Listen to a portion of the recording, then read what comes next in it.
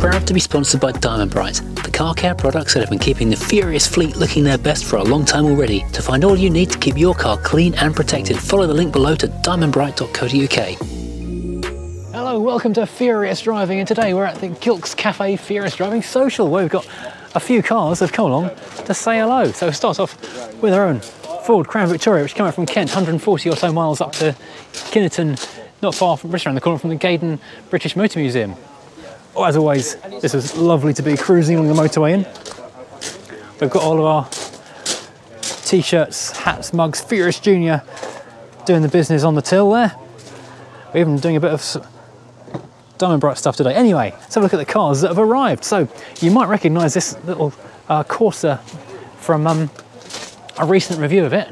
Still looking absolutely fantastic. A few people mentioned there's a little rattle from the engine, which has now been resolved. It wasn't anything serious, thankfully. He's also now got the Autocar magazine from when this was sneak photoed. So that's lovely to see that one crossing the country to come and say hello. Also coming a bit way away is Joseph Lloyd from Lloyd's Vehicle Consulting, who's brought along his V6 Rover 45, which we've also reviewed on the channel as well. Full leather, lots of luxury, same wheels as the Tomcat in fact. Another early riser today was this Volvo V70, which is a T5. Fast and practical. He's actually camping in the thing. Who needs a tent?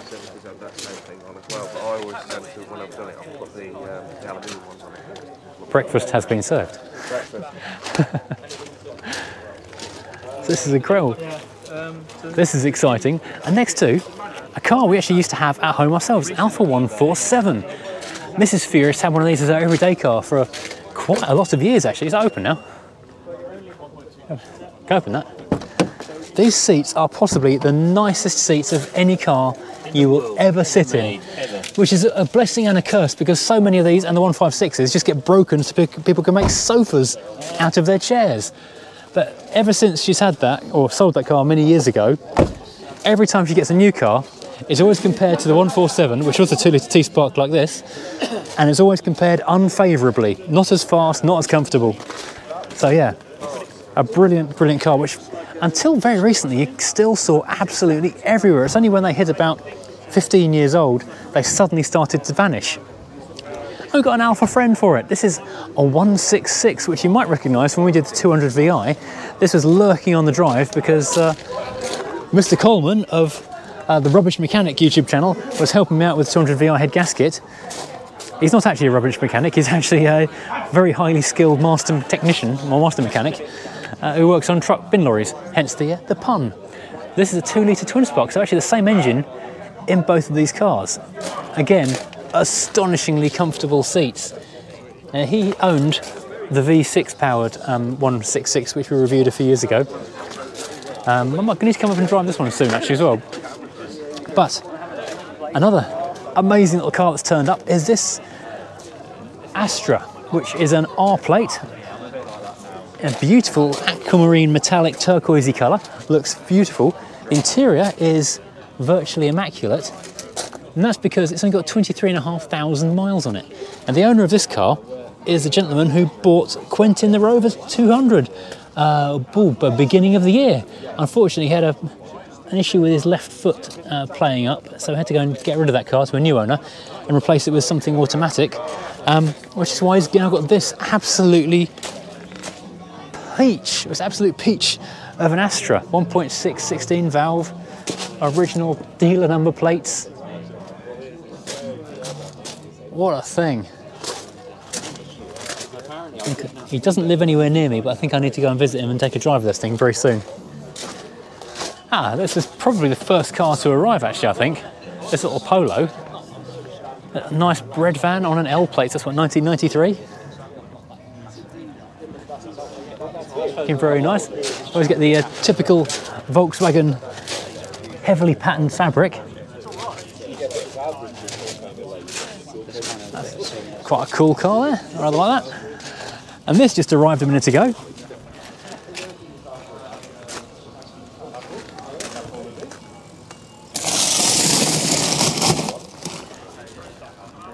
I always get Sinclair C5 envy when I see a working Sinclair C5. This one rolled into the car park. He's driven all the way from Liverpool in it, which may or may not be true. So this is very, very tidy and actually works, which is good. Now this, another late arrival, is an amazingly nice Saab 900S. We've got some really nice cars turned up today. This belonged to apparently British American Tobacco as a company car for its first 3 or 4 years. Then the salesman who drove it bought it from the lease company because he liked it so much, and when he moved it on, he sold it to someone else in the office. So it stayed with the same group of people for a very long time. And it is immaculate. This is on the Saab stand at the last NEC and will be at the next NEC show as well, apparently. That is just absolutely spotless. I love the windscreens on these. It is like an aircraft, as they made much of in their marketing. 2 more cars turned up, which matched rather nicely in terms of colour and slightly in terms of style. First of all, we have a Proton. Another Proton. Yeah, you did lose a hubcap earlier.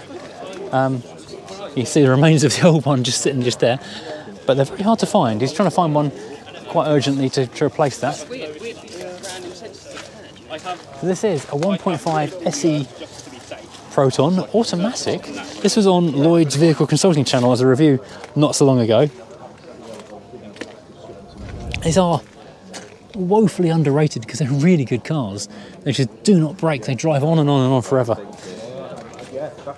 Becoming desirable now that there are none left, which is always the way. Likewise, the Fiat Tempra. We reviewed that red estate car about 2 years ago now, I think it must have been. But this is a saloon. This is a 1.8 IE, so it's quite a rapid one. It's a manual. I forgot you had to push the button on these, you don't just pull. It's not had the recoil, so you can actually cut your own arm off with the ignition off. But this is another beautiful car with that amazing stacked decked dashboard, which you may recall from the video of the estate car. It really is quite unique and really futuristic from a future that didn't quite happen. Heavy tweed seats, 5-speed manual, lots of buttons. So you've got 4 window buttons in the centre, then you've got 4 window buttons on the side, then you've got the passenger window buttons, all electronic dashboard, electric sunroof. What a cool thing. Wow, this is a full old package of cars in this fairly tight space over here. We've got another one over here in the form of, what is this, a Triumph? There's a Spitfire, isn't it? Wow. You see the undercoated bonnet, you think, oh, maybe it's not anything special, but look at this engine, this is something special. This is clearly a car that's been or being restored to a very nice standard as well. Got the twin carbs over there, twin SUs, by the look of it. Everything looks brand new under this bonnet. This is really nice. Oh, new interior as well, new carpets, new seats. Absolutely lovely. Very nice indeed. Oh, even got the Dunlop de Novo alloys. I believe this Honda is also a subscriber. And 3 more interesting vehicles in the car park to have a quick look at, and everything else is parked across the road apparently. It's got a 75 station wagon, a Touring. Lovely comfortable seats in those things. The retro dials on the dashboard. Recognise that badge. Need to sell them a Furious Driver one to go alongside that. CDTI, so it's a diesel. Okay, yeah. Very practical load lugging there. Then we've got a Honda Civic. It's got a VTEC Yo. 1.6 VTI. This is quite nicely done, very subtly modified. Got very low stance, a Momo wheel, your metal ball topped gear shifter, and a cool looking car. These are another car that's really come into its own in the last couple of years after not really being appreciated for far too long.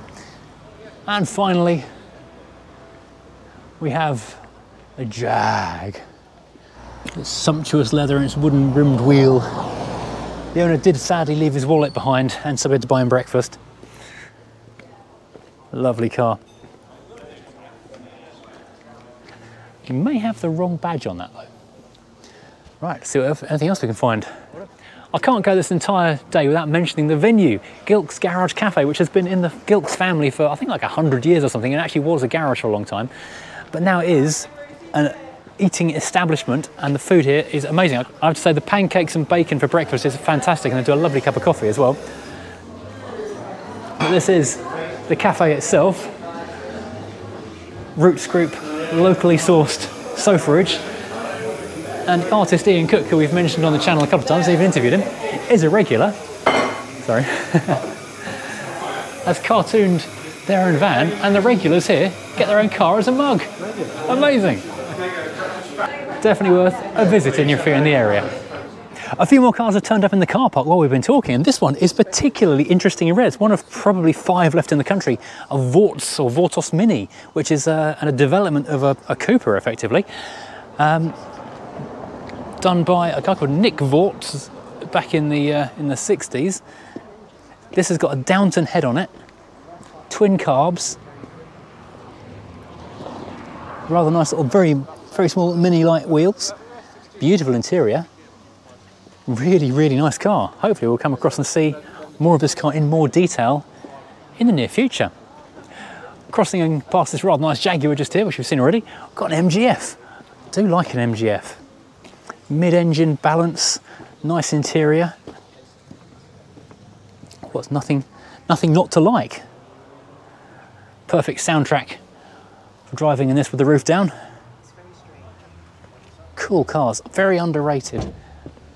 I should probably add one to the collection at some point. I nearly have a couple of times as it goes. And heard this one coming an absolute mile off. RS4, I don't know if it's got standard exhausts on it or not. I love the colour on this. But I don't know if there's a standard exhaust or not, but they are very loud indeed. And very pleasing on the ear if you like the sound of a big exhaust. And it's a manual, fantastic. I missed what that was that went past in. It sounded good though. Another MG, a B this time. Someone has now stolen, the Saab owner has stolen the Sinclair C5. The green B, Molly the MGB GT on Instagram if you're interested. Looking very nice tan interior, caramel. Wooden steering wheel, all the good MG stuff. Webasto roof, lovely. Oh, I like this. There we go. We've now got a fully rebuilt, refreshed engine, giving the car a whole new feel of alive and freshness and newly rebuiltness. So I had a quick look at this little Citroen here. Mr. Lloyd of Joseph Lloyd's Vehicle Consulting is stealing the owner's details. This is just doing some research, sir. Just some research. The Zara VTS, which is it's got to be one of only a half a dozen left in the country. There's not many. Exceptionally rare. Yeah, I don't remember the last time I saw a Zara VTS. Is it open? Yeah. Oh, look, we've got Alcantara. He's excited too. Oh, check out this bad boy. Pretend carbon fibre-ish stuff. Oh, here we go. So French performance at its best. What year is this car? 2001, so it's basically a 90s car. 90s cars are just peak car, as I said before. It's a 306 in a dress, really, isn't it? Pretty much, isn't it? Yeah. Yeah. A pretty 306, although 306s are pretty as it goes anyway. Well, believe it or not, the Astra is actually running. It's just heading home right now. We can barely hear the thing ticking over. It's so smooth, it's amazing. Well, we've had another car arrive in the last few minutes. It's beautiful Alpha 156.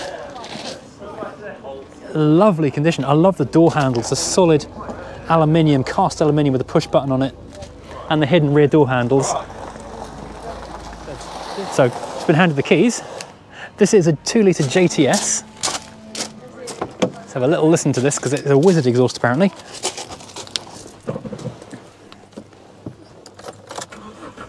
I love the sound of a T-Spark just cranking over. Oh, that sounds nice, doesn't it? Look at this interior. I need another 156. They are such pretty cars. This interior is amazing. That's a cracking burble, isn't it? Suddenly I want another 156, even more than I did before. Ah, there's that Triumph coming back.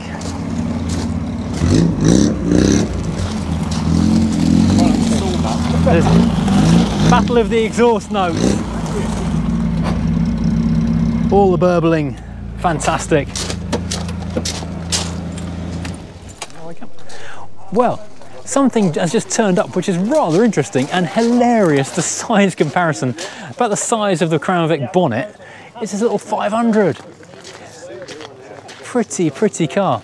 Really unassuming colour, but suits it perfectly. We've got the tiny little mustachio grille, the tiny Italian number plates, white wall tyres and left-hand drive. That interior is a beautiful colour. Condition of this thing is amazing. Nuovo 500. Cinquecento. Oh, I guess it's a regular here, but with a Gilks sticker in the back. What a pretty little thing. I'm glad this car turned up last minute. I was just about to start packing things away and watch it roll in. But this little fella, how nice is that? I think I saw a Mustang turn up a second ago as well. Well, the front car park is ever changing. Every time I step outside, there's more cars. This time, we had a complete change around. The MG's moved over there, but we've gained an X350 who is currently watching TV in the back of the car, because why wouldn't you? Very comfy luxury car. Less comfy, but probably faster. We've got a 5.0 Mustang, full Bumblebee spec. Yes, I know that's a Chevy Camaro, or technically a Volkswagen Beetle. Goodbye to the MG, by the way. And these cars will be on the young, whatever it's called, Young Retro Club stand at the NEC next month.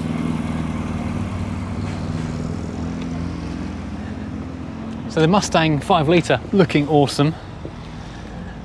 That's not the same Lloyd as Joseph around the corner. And a V8, I'm guessing. Spider Ferrari. I suspect these guys are not here for the Furious meeting. They've not come to say hello if they are. Yeah, if you're a fan of stickers, this is a full set here. Motorist, Planet Auto, Took, hub nut, Furious Driving internal, T-shelf, external, hub nut, Lloyd's Vehicle Consulting, the big Furious Driving one. That's available off Redbubble. iDriver Classic, more Lloyd's, more hub nut, more Motorist. Excellent sticker collection just there. Now you know I love a Suzuki Alto. You may remember seeing the review of one a year or so ago, the little silver one. This is got all the modifications on it, like the big chin spoiler, that extra antenna or parking finder. What a cool thing. Suzuki Fronte, wind deflectors, small dog, everything, you name it. What a cool car. Massive fan of the Alto. This is about 1980-ish, 81 I guess, for an X-plate. What a cool machine. Oh, it's even got the Japanese style aftermarket gear knob, which has got flowers in the resin. What a great car. This has been an amazing turnout of vehicles. No idea what was going to turn up to this event, but it's been such a mad combination. Oh my goodness, two more I didn't say. Tucked up in the corner, which I missed earlier, another MGB. White and red, perfect colour combination, as I always say. Wire wheel, chrome bumper. What year is this one? D plates, that's what, 67 or something? Pretty car. And over there, oh come on, how good is that? A Hunter GLS with whole bay. Wow. Proper muscle car in its day. Really rare thing these days, but wow, what a thing. Planet Rock. Listened to that a lot recently actually. Nice seats in this, clearly reupholstered or possibly changed for something completely different. Oh, look at that dashboard with the angled, I'll try and zoom in the edit, those angled towards the driver dials. So cool. What a thing. I'm glad I noticed this. Wow, one more thing we couldn't leave without seeing is the cafe's own Comma Cob, an Audax Hillman based van. Comma badged. Useful size in there. Love that. Old commercials just don't survive, they get used to death. That is the authentic sound of a Comma Cob idling behind you.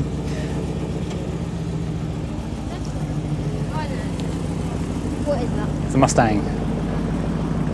And the last car to roll into the car park is a Micra. So we had a real variety of cars turning up today. There was more in the field across the road, but it's too far away to walk to when there's stuff going on over here. So thank you to everyone who turned up today here at Kineton in Warwickshire. Gilks Garage Cafe.